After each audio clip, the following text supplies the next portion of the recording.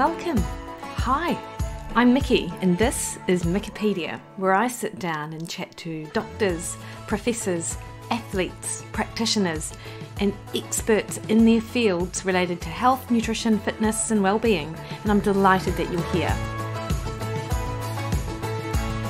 Morena everyone, I hope you're having a fabulous week, and for those of us in New Zealand, undoubtedly looking forward to the long weekend ahead.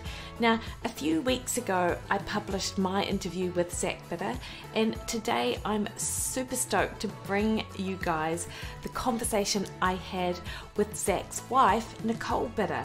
Now, Nicole is a lifelong endurance athlete. She's a former D1 athlete, an ultra marathon athlete, and she's an attorney who logs 60 plus hours a week for Willis Towers Watson. Nicole is a fabulous runner in her own right, so she's up there just like Zach is with regards to her accomplishments in the ultra running and trail running scene.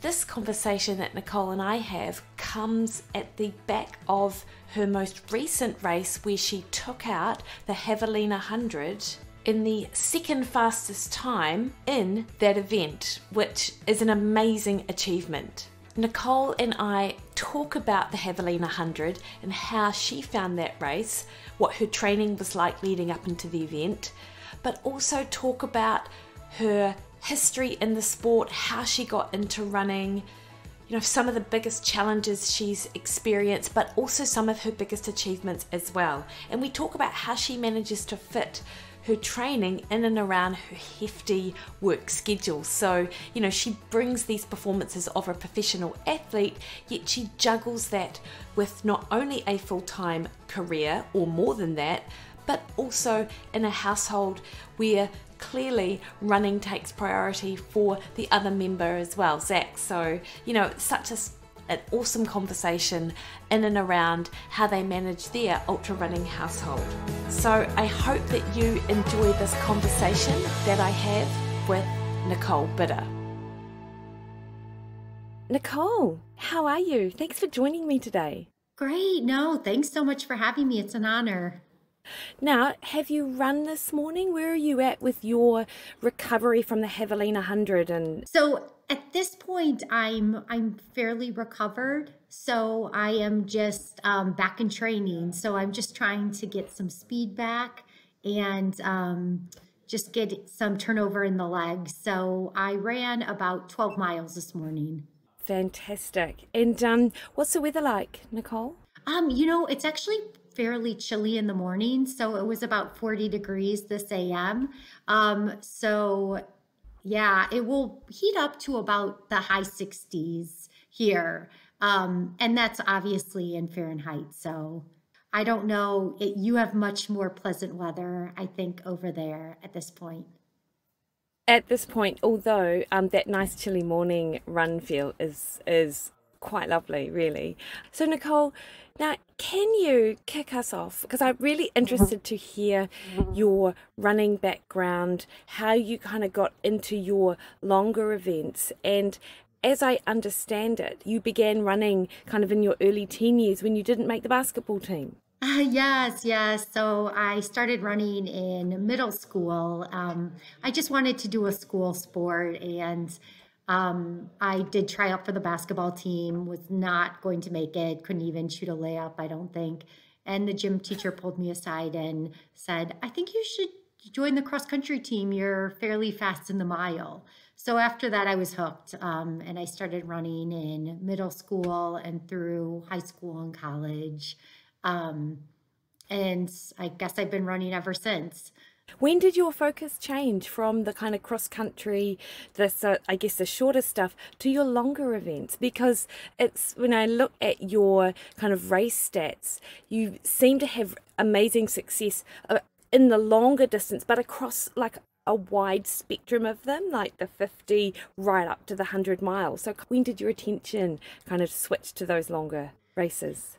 Actually, I started running with a group in Dallas. I had gone through law school and I had running had kind of taken a backseat at that point. I had just been more recreationally running and training. When I graduated and started working, I adopted a foster dog, and she was just so high energy and needed to go out almost twice a day for runs. And she would just pull me along. So she really got me back into shape. And at that same time, I lucked out and met a group of training partners that was meeting close to my home. And they were primarily training for marathons, but there were some runners in the group that were focused on ultras. And so that really got me started, and I just started jumping into some races. I figured that I liked the long run, so I might as well try it out and see what it was like. So I really just got into it for fun, as something to do, see new terrain, and I was hooked after that. Yeah, and what was your first kind of real success? Can you remember of kind of like doing an event and going, actually, you know, this is like something I, you know, can excel at, or, you know, something that really drives you to want to do really well at? Yeah, so I think I started, my first races were night races in Texas. And, you know, I just enjoyed being out there. It was just a challenge. And I think from the get-go, I started to have success at, I think it was a 60K distance. And I just found that I was doing well and performing well in those races, and that just got me hooked. And then I just started going up in distance, and so then I tried a 50 miler, and then I was on to 100K and 100 miles. So I haven't really wanted to venture much past that. I think about 100 miles is about where I feel comfortable. Yeah, I've just kind of just kept trying to push my limits through trying different distances. And I like doing different events just so that there's always the continuous challenge. So it's nice to just do different things so that you don't get bored of just always running a 50 mile or always running 100 miles. So that's what I just like to keep it exciting. Yeah, I completely appreciate that. With my running, I enjoy doing different events, but in part for me, I'm like, well, I've not done this event, so I can't possibly compare my other time to what I'm going to do now. So, because I'm always running on that fear of failure and fear of not doing as I think I should be able to run, but also as I perceive others think I should run, you know. So when you do a new event or a new distance, this is my thing. At least I don't have that. Although, unlike you, Nicole, I think I want to do a longer event. My longest has been 60K. So I enter them, and then about 4 weeks or 6 weeks out, I'm like, what am I thinking? I'm going to be miserable for that last quarter of that race.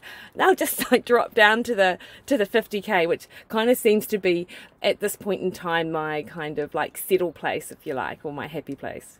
Yeah, yeah. Well, you've got to do what you love, you know, what interests you. So that's always the challenge. It's kind of like, I think we all have this perception that we have to run further in order in order to keep pushing ourselves. Yeah. And a lot of times that's not true. It's just whatever I think you find as your personal challenge, that's what you should concentrate on. So I don't really have this desire to push much past 100 miles.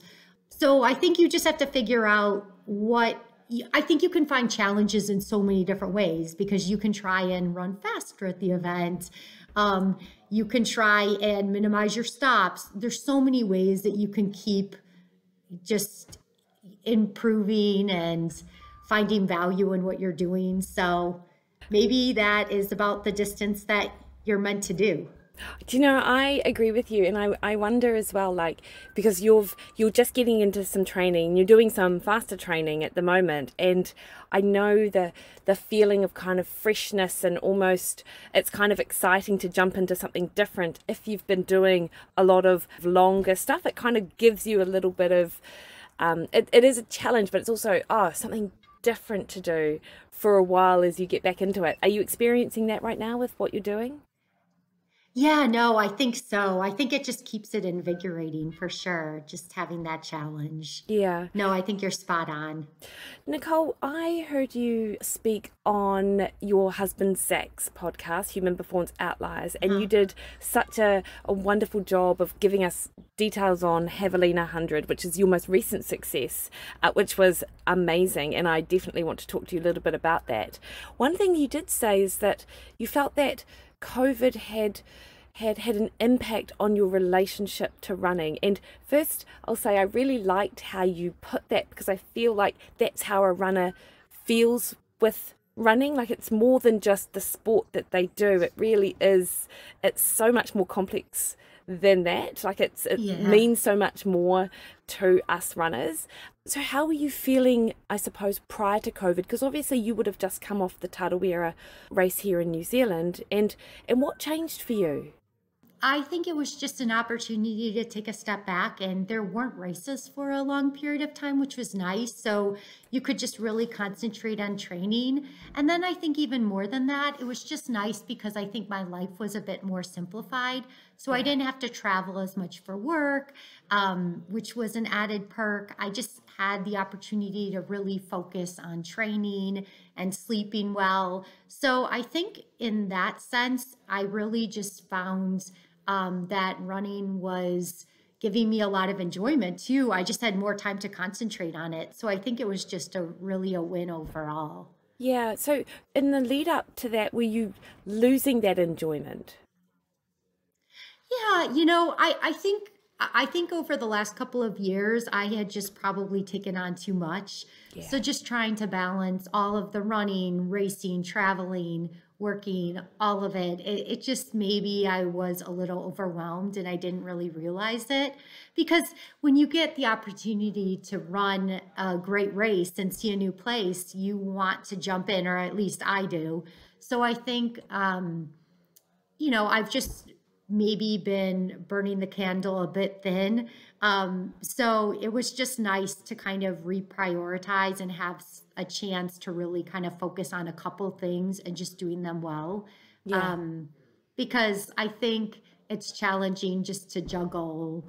I think we all face this in life. There's just so many different competing priorities. So when you really have the chance to ensure that you're concentrating on just a couple of things, I find that I am able to do better. So I think running just was given more attention and time. Yeah, because you have such a full life. So you've got your running, you've got your career as a lawyer, you're a foster mum to, a few four-legged. How many? Is it just one dog that you have at the moment?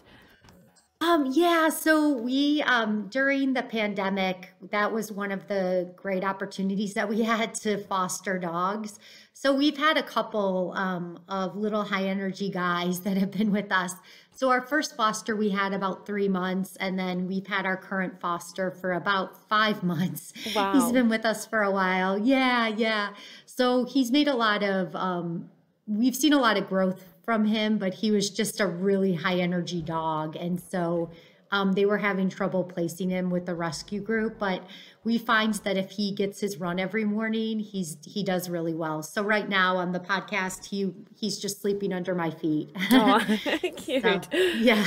But you're right, it is a lot, Nicole. How do you juggle your work with your training? Because you're not just training for a 5K or a half marathon. Like you can't kind of fake a 50 miler or a 100 miler. So how do you fit it in? No, well, I know so many of us. I mean, there are so many people that are even so much busier than me. I just find that I really like to get out and do my primary workout in the morning. Mm-hmm. So whether it be, 5 a.m., if that's when I have time to get the run in, that's when I want to, get out. Because I think if I wait till later in the day, something else is going to pop up and it's just going to interfere with training. So I usually always try and run early on. And I break up a lot of my workouts. So a lot of times I do my primary run in the morning, and then it's really, I find a nice break in the afternoon if I have a little window, which I usually do. I can usually get out the door. And one of the nice things about the pandemic is everything's remote. So I mostly am always just working in running clothes. So maybe have a nice top on, and then, but really I'm wearing running clothes. So then when I get a break in the day, I'm out the door and get that second run in. So I just kind of squeeze it in when I can, but it's just nice. I think I'm much more productive when I'm able to run. I just think, we all spend so many hours in front of a computer. And sometimes I think you just kind of, if you have something you have to get done, you just really are more efficient. And so I think I've just been able to find more efficiencies in what I do, which allows me to get out the door and run. So yeah. And what does a typical kind of base week look like for you, Nicole, in terms of your training? So I probably run about 100 miles a week as standard. And so I try and usually do about 2 workouts and 1 long run. And that, it can change depending on where we are in the year. But that's what I usually find is most successful for me. And I've been doing that for quite a long period of time. That's just where I kind of naturally gravitate to. And what about if you're kind of in your lead up to your longer events, like 100 miles or maybe 100K even, how much do you stick at that kind of 160 miles and it just change the distribution of those miles, or do you? Yeah, that's probably pretty common. So I may just do 2 longer runs on the weekends, just kind of do back to back if I'm really trying to mirror what I want to do for a 100-mile race. I also may just cut out workouts. So I might just do 1 workout and it's kind of shorter during the week. If I'm building up for a 100-mile race, I would say that's pretty standard. And it's just really concentrating on getting the miles in. So I think in my build up for Javelina, I was probably closer to 120 for a couple weeks. But it just kind of varies depending on the event. I try and make sure to get climbing in too if the route is going to be focused on climbing, which Javelina wasn't. But yeah, I mean, all of those different variables can influence kind of what I'm going to concentrate my training on. We're lucky. We have access to pretty mountainous terrain here. We also have pretty flat canal paths to train on. So that's really beneficial about the Phoenix area. Absolutely. So pretty much regardless of the race, you're probably going to find something that might be suited to the terrain that you're going to be racing on. Right. So that's beneficial. And Nicole, are you a proponent of strength training in your with your running or any other cross training that you do to help with injury prevention or anything like that? Yeah, absolutely. So I definitely like to do some strength training. Just make sure to incorporate that in a couple of times a week. I also try and do cross training. So I'm happy to go on a bike ride, or I really like rollerblading. So I'll get out there once in a while and do things like that. But yeah, cross training is excellent. So any way to kind of diversify training, especially when I'm feeling fatigued. And do you have periods of your kind of training cycle where you already know that you're going to have a dip in your energy or something like that might make you kind of forecast, okay, this is going to be a download week. So how do you have those kind of download weeks in your training? So I typically go mostly by feel. If I'm feeling tired or fatigued, I just usually take some time. And I'm really trying to be good about that, especially as I get older. I think it's really important. I'm getting close to 40, so I'm really starting to monitor things like that. I haven't really noticed that I've felt kind of a decrease in what I can handle, but I'm sure I'm not far away, given my age. So, I think I typically do about 3 harder weeks and one easier week as kind of a deload week. Zach helps me with my training a lot. So if we're gearing up for a big race, that's, I think, typically the approach. But it really just depends on how I feel. I was supposed to do a workout on Saturday, and Zach was going to ride his bike along with me. And I just felt really tired, and I had like a really hard couple of weeks at work. So we just decided, we're just going to back off and wait till Monday to do the workout. And I did. And then today I did my workout and I had a great day. So I think it's really, I think the longer you do this, the more you realize you're able to listen to your body and the more you trust it. And when you shouldn't, when you shouldn't push and when you should. And so I've really tried to make sure I listen to my body. Yeah, it's interesting. I talked to like a number of run coaches over here who are in that Lydiard type training model, if you like. And actually, if I think about a lot of the run coaches who I follow or who I've had advice on, it always seems to be kind of variations on the Lydiard kind of style training.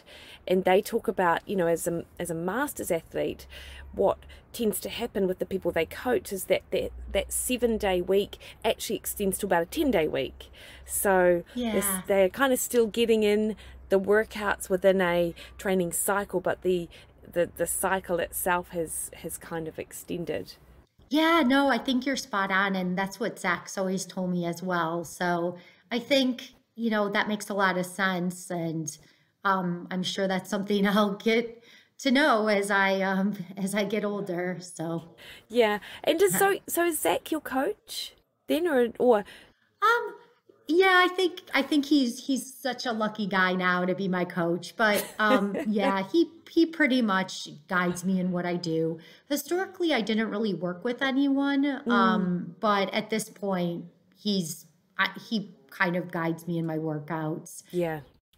But I figure he knows me best, so probably not worth hiring a coach if my husband can kind of watch and decide what I need. And he does a really great job. So I've had a lot of success since he's been coaching me. So it's funny, right? That whole relationship dynamic. So we both run, neither of us are run coaches, and we have varying levels of kind of experience, if you like. But that whole kind of that dynamic between a couple, but also someone guiding someone else. And with Barry and I, we take turns at deciding who's going to, know the most on any particular day. And just the potential fallout that can have, actually. So it's great that it works in your household. Yeah. I mean, I think that's true. If we weren't having success with it, I probably would need to look elsewhere. But, I think a lot of it is I kind of know what to do at this point, but it's nice to have somebody to just kick ideas off of. And then he finesses and takes more details. So he helps me a lot with my workouts in terms of just my day-to-day running. I kind of know what to do there, but it's really nice to have him helping with the workouts. The other beneficial part about Zach that I have to say that I'm very grateful for is a lot of times he paces me. So it's really nice to have him jump into workouts. He's taking some time off right now, which he definitely should. But he rode his bike with me today. So it's really nice to have him and his support. I'm really grateful that he's willing to work with me. Yeah, for sure. Because Nicole, do you, the other interesting thing I felt with your running is that you don't wear a watch, do you? No, I haven't for a long time. I think in college, I just was sick of really being kind of a slave to pace and my watch. And in all honesty, I got really sick of having a watch tan. I don't know why, but I was living in warm places and I was kind of like, I think this is obvious that I spend too much time with a watch on. Yeah. So for me, I was able to say, I need a break from the watch, and I think it was really beneficial. Now I still don't actually technically own a watch, but given that Zach oftentimes paces me at workouts, I end up knowing my splits. So like today we did about 6 miles hard and he was telling me what my splits were. So, I do have that benefit of a watch at this point. But I think for me, it was just a nice break to really just concentrate on enjoying running versus concentrating on a pace. Yeah. I am pretty in tune with the pace I'm running, so it only really becomes super impactful when I'm going fast and a workout. Otherwise, I have a good sense of kind of my pace, I would say. Yeah, and it sounds like you just have a good intuitive sense of just your body and your running in general, like so probably in part that having the sense of pace probably comes with that. And I do wonder, how many of us runners would probably be quite similar if we weren't kind of a slave to having the watch, if you like. And I know so many people talk about going out running without a watch so they're not so data driven, because you can override so much of that intuition if what you are, if you're constantly looking at your watch and constantly trying to follow the direction of that rather than actually just thinking about how you're feeling at the time. Yes, I think that's spot on. And I think it would be really advantageous. I think a lot of people would find value with not wearing a watch. Yeah. Now, Nicole, if I can ask you a little bit on the nutrition front. So from the podcast that you did with Zach, as I understand it, you follow a lower carb or a carb appropriate type diet with your running. How has that evolved over time? Has that changed? And when did that change make? Or sorry, when was that change made? I've pretty much been eating pretty much the same type of diet since I was in college. It's a lot of based on experimentation. So I just kind of found what works for me. So I still definitely incorporate carbs. I think they're very important, but I probably just don't follow a traditional high carb diet like they would probably say for endurance athletes was the standard approach in the past. And this definitely predates Zach. So this was kind of been my standard approach since, again, I was in college. But I just found that I do better when I really strategically incorporate carbs at certain times of the day.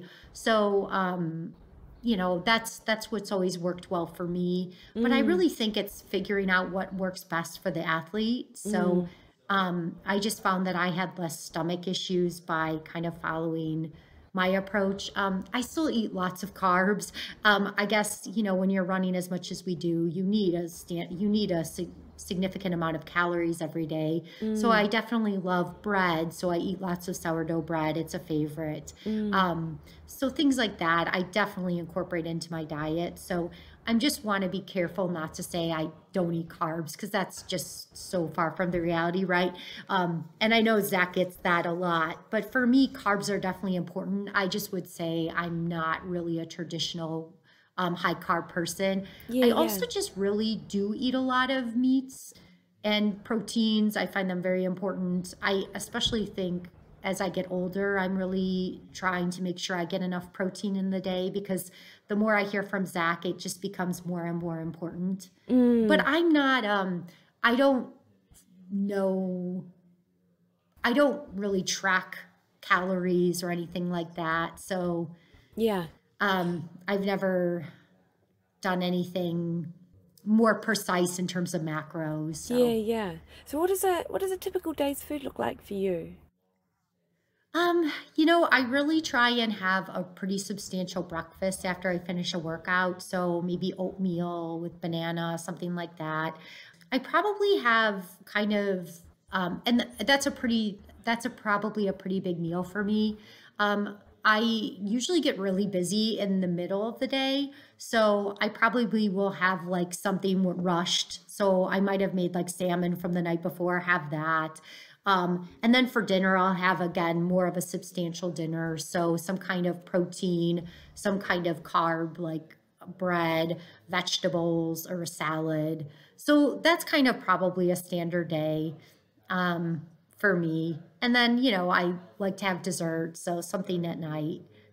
But it's pretty varied depending on the day. And it also just depends on how much exercise I do in the day. So if I'm mostly just sitting in meetings and I'm not running a lot, obviously I probably, may not eat as much. But if I'm really hungry and I had a big workout, I'll eat more. Yeah. What's a favorite meal? I'm such a big salmon person. I love Yeah. salmon. Yeah.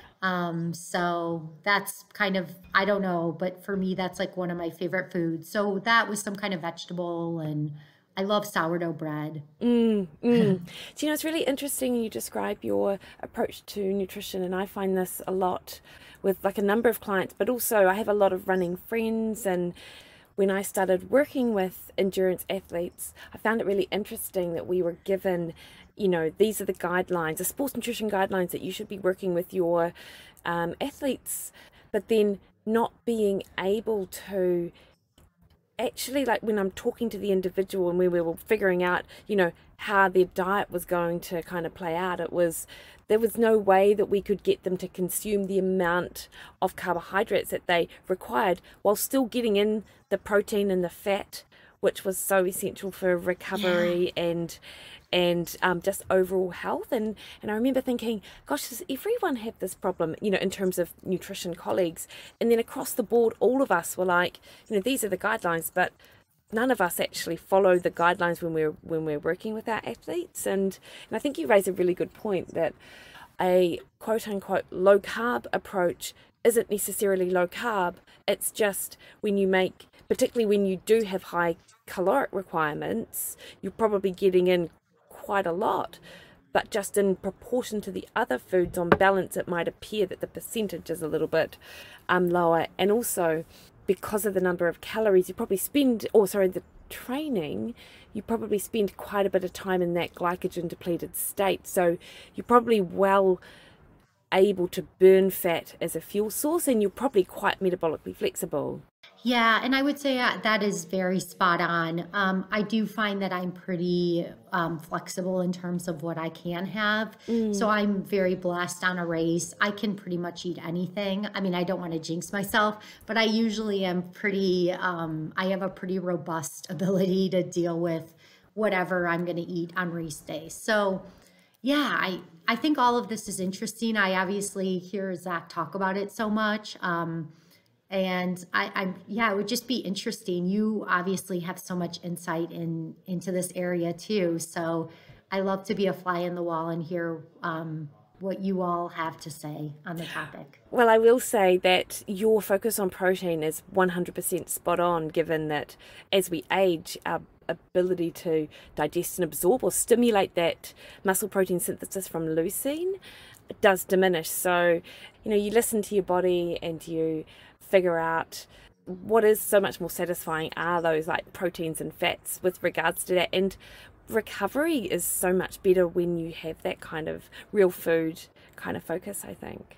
Yeah, no, well, you make me feel better. So um, then I should be I'm doing everything okay, thankfully. It's always so hard to know because you hear so many different things, but I've just gravitated what works for me, and I've just Mm, been doing this so long that I just try and stick with what works. Um, it's interesting to hear what people say, and obviously, you want to tune into the latest of what science indicates, but a lot of it is, I think, self experimentation because I think so many of our bodies are different yeah. and what we can tolerate. So I know at this point what I like and what seems to work for me, and I go with that. Yeah. And Nicole, do you take any supplements? I take iron supplements. Mm, I did find that I was low in iron for a bit of time, and I have upped my meat intake as a result too, just my red meat, just because of that. But I do take iron supplements. I mm. need to get my blood work done to see how I'm doing. I feel like hopefully the numbers have increased, but about 3 years ago, I noticed that I was having some issues. So Mm. definitely iron, but other than that, I take a multivitamin, but nothing else really. So I should probably ask you what else I should be taking. Well, it's interesting. So at least you have a love of salmon. So because that's one thing which a lot of people fall short on are those omega-3 fatty acids.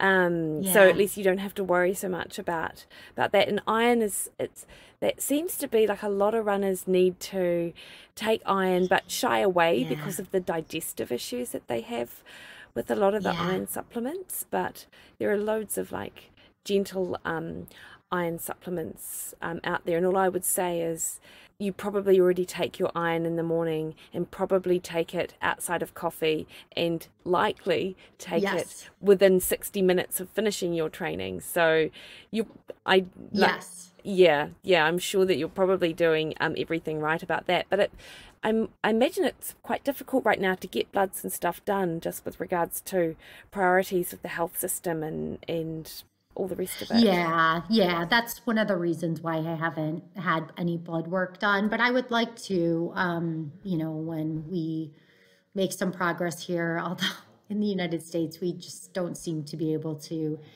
figure things out. So things just are not getting better here. They seem to be getting pretty bad. So Yeah. I think it may be a while. But, in the meantime, I seem to be feeling really strong. So, I feel like when I was having iron issues a couple of years ago, I definitely was feeling fatigued.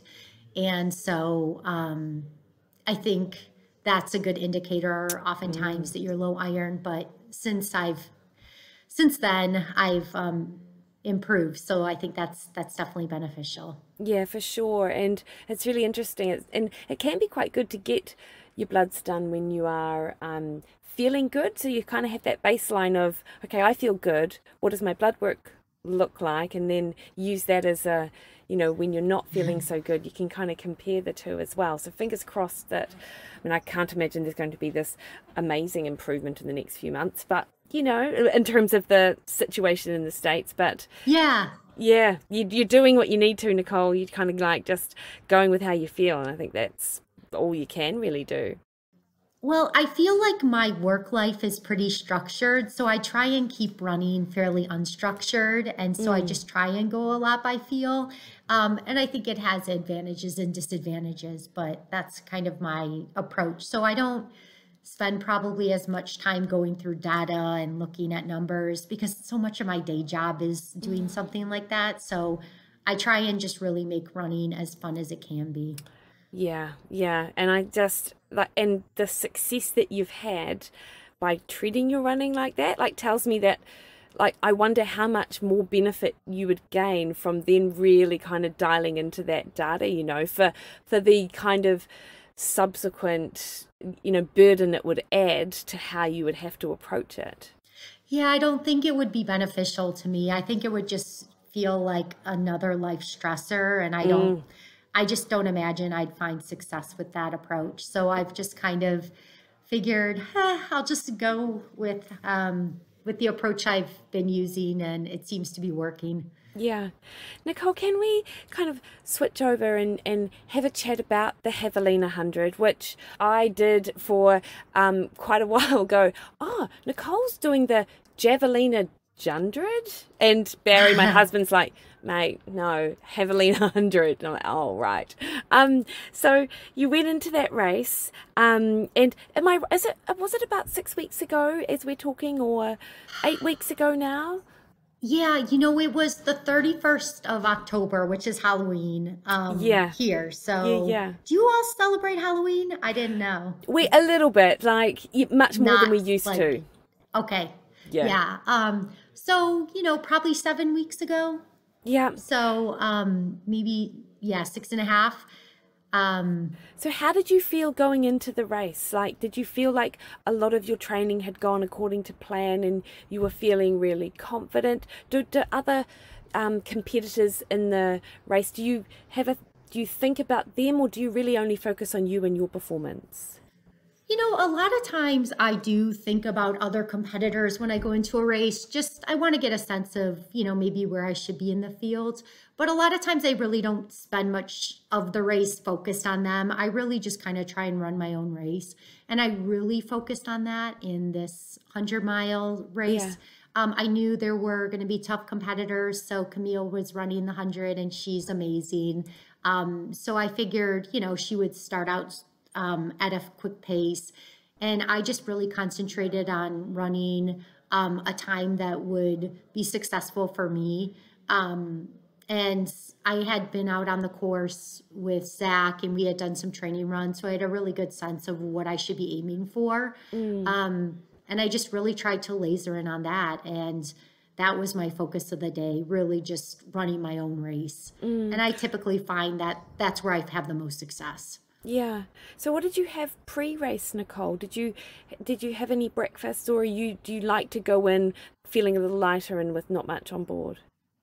I had a bagel and I had a little bit of peanut butter on it. And I don't think I probably had like 3/4. It felt like it was going to be a little heavy that day. I was, some days I'm more hungry in the morning than others, but I wasn't quite as hungry on the morning of Javelina, so I didn't finish it. But I felt like that was a pretty substantial breakfast. And the good thing was then I didn't have to start eating quite as early for me. I just felt like I was a bit full. So that held me over for a bit of time. But I usually just go by how I feel. So in the mornings, if I'm feeling hungry, I'll eat more or less depending on that sensation. But I do remember the morning of Javelina, I was pretty hungry. Yeah. And do you get nervous leading up to your races? Yeah, for sure. I always definitely get nervous. There's always that fear. What about if I have an issue? What about if I didn't, I do something wrong? I don't know. I always get nervous, but I think I just try and channel it into the best that I can, into just focusing on what I need to do. But yes, I definitely get nervous. Yeah, and I imagine that, for me, the longer the event, the more nervous I get, because it feels like there's so much more that I can't control or that can go wrong. The longer you're out there, the more that can go wrong. Yes. What is your race nutrition strategy like, and were you able to kind of maintain that throughout? And how did that change over the course of the 100 miles, if it did? Yeah, so I started out, I didn't have a super intense strategy, as I guess has been the theme of what I've talked about today. I go a lot by feel, but I really started out eating Cliff gels, and I really primarily ate those for probably the first 3/4 of the race. My stomach did start to get a little off close to about 80 miles. And I got a little sick. But after that, I kind of transitioned more to avocados, and I was primarily eating those. Those felt good on my stomach. So that's primarily what I ate during the race. And then I had S fuels that also supplemented some of that with liquid calories, which was beneficial. So I definitely used that throughout the day. It's their Race Plus. So yeah, that's primarily what I had during the race. Yeah, and did you, with the gels, were you trying to do a gel every hour, or was it really just as things started to feel a bit like you were going a little bit low, you'd then have a gel to make you feel better? I would say that's probably pretty much, I probably was taking in about 200 calories an hour, I'd say on average. And that was my sweet spot, but it's not precise. I kind of do go a lot by feel. Since I don't have a watch on, I don't really I'm not monitoring it as much, but I think that's probably about what I was eating. Yeah. And how did the race play out for you, Nicole? So obviously with the stomach issues that may have impacted on your pace a little bit, but as you kind of ticked off the laps, how were you feeling, and were you getting a sense of kind of where you were at with regards to where you felt you should be, but also in relation to other people? So how did that play out? I really wasn't super focused on where other people were most of the race. I kind of was like, I just felt really strong and consistent and going at my pace. I think towards the 4th lap, I started to get confident because I felt like I was having a good day, and that gave me a boost in confidence. So from there, I just kind of tried to finish, and then I was really fortunate that Zach was pacing me, so I had that added bonus there too. But Yeah, I think I was mostly really I think I did a really good job this race just focusing on what I wanted to do and just staying strong. I Mm. really just wanted to have a good race and feel good throughout the day, and I felt like I accomplished that. Yeah. And were there any kind of periods where, like, cause was your race time it was 15, I want to say 15:50 something, but but I don't. 17 maybe? I think it was like something around there. Oh yeah. Um yeah, no, so I was thrilled with that time. I think that was great given the course. It was amazing. It was Oh, such a thank you. fast time, and I don't know. Like I guess in the 100 mile, I think, gosh, surely at some point someone's going to feel you're going to feel not tired, but like sleepy tired. But I just don't know. Actually, the way that you're describing the race, it sounded like things were just feeling better and better until, of course, kind of that last 20 miles with the stomach. Then, of course, you started feeling better just after a little kind of dip. Yeah. Yeah. Yeah, it was just a great day. So you're always lucky when you have those days when you feel super strong and just run well. I feel like you don't get them very often. You Yeah. know, a lot of times yeah, I felt like that was just a great day all around for me. So I was thrilled. Yeah. And Nicole, have you had races where things haven't gone so well, and what are some of the I suppose the key things you've learned through those races where things haven't gone to plan? Yeah, it's always challenging, but I think just continuing to problem solve and Mm, just keep moving. So, a lot of times I think you go through phases in a race where there's doubt. And I think just kind of figuring out how to change around your mindset mm, and run strong. So, that's when I find that if I'm able to do that, then I can oftentimes change it. But, some days just don't go as planned. So, I've had races where, I've just not, I felt off. And you just have to go with it and do your best and just know it's the day and just line up for the next one. yeah. And sometimes that's really hard, especially when you have a string of them, right? Like, Mm, I think Zach reminds me a lot that, even if you don't have a good day, it's just building up for the next event and just keeping a long term mindset about things versus just having a short term thought process that I didn't run well on this given day. mm, Because that's just the reality on races. You're just going to have bad days. mm. And there's no reason for it. It's just you wake up and you're like, I just don't think it's going to be my day today. And you Yes. don't want to think in that mindset, but you actually, it's just something that you just feel like, you know what, I just don't feel like it's going to be that day. And the disappointment I always describe like a bad race, or a if you get injured or anything like that, it feels so raw and so disappointing in that kind of week kind of following that event. I mean, that does diminish somewhat over the week. But the great thing is typically is, people who enjoy running or any kind of sports, there will be another one, even if you've Yeah. really like just kind of trained your way up to this one, there's not, something is coming up in the not too distant future. Well, pre-COVID, that was the case anyway. Yes. So what's next for you, Nicole? I'm not sure. I'm running Western States in June, assuming that one takes off. But in the meantime, I'm not sure what I'm going to do next. I think it just depends on what's going on in the next couple of months in the United States. But probably something, there's a lot of races in Phoenix, or the Phoenix area. So probably stay close to home. Yeah. Well, that sounds fantastic. And lastly, your obviously Zach has, an influence in with regards to your running and things like that, just by virtue of Mhm. the guidance that he gives you and just being in that kind of same household. Do you have any other? Are you a runner who is also really interested in the running history, and do you have kind of running mentors and other runners that you've looked up to, anything like that, Nicole? Or Yeah, no, I love following a lot of the really super speedy ladies, not actually in the ultra marathoning world, but I love following the fast steeplechasers, milers, marathon runners. So I'm super inspired by Sarah Hall this weekend Oh, running a yes. fast time, who's amazing.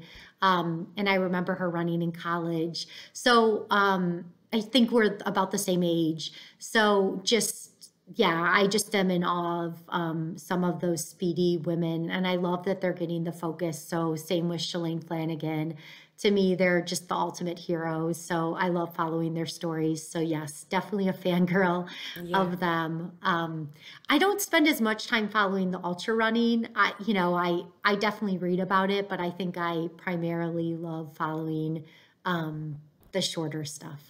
Oh, no, I completely understand that. I'm a big fan of following kind of ultra running, both the shorter and the kind of longer stuff, just because I'm in awe of the things that people like you achieve. So I'm definitely a fangirl of yours, Nicole, and I'm really looking forward to seeing you racing in 2021.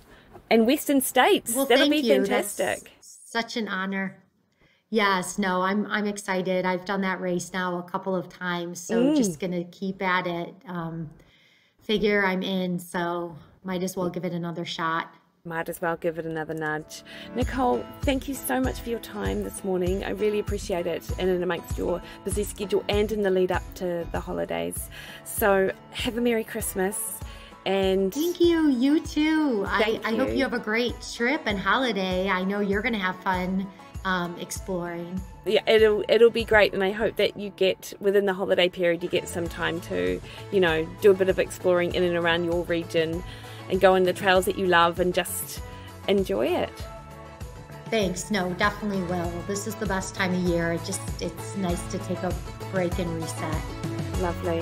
Okay, thanks, Nicole. Talk soon. Thank you so much. So good catching up.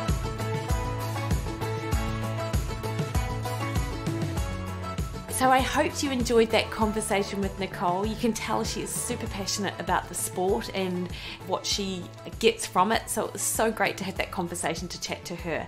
And apologies for the bird sounds that you would have heard in that recording in the background. We did record it in the lead up to Christmas, and I was in a campground at the time, actually. Now you can find Nicole over on Instagram if you just head on over there, and you can catch up with what she's up to at Nicole Bitter. And I'll include that and her Facebook link in the show notes for today's episode.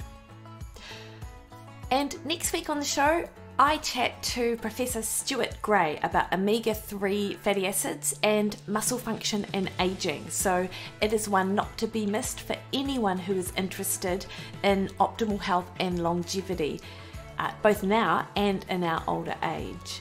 So until then, if you enjoyed the show, please head over to your favourite podcast platform and hit subscribe, and also review this podcast, because that's the best way that other people are able to find out about Mikkipedia. Until then, you can catch me on Instagram at Williden, which is also my handle on Twitter, where I share all of my kind of latest readings and research findings.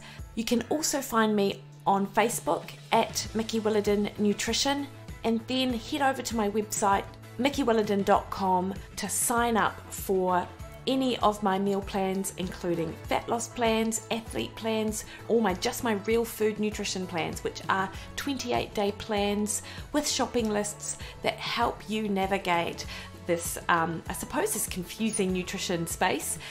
And you also get the opportunity to get me in your inbox every week, where I share with you what's on my mind and the latest kind of research and things that I've been reading and putting into practice with clients. Loads of people have asked how they can best support the show, and that's the way that you do it. So until next time, guys, have a fab week, and I'll see you soon. Bye.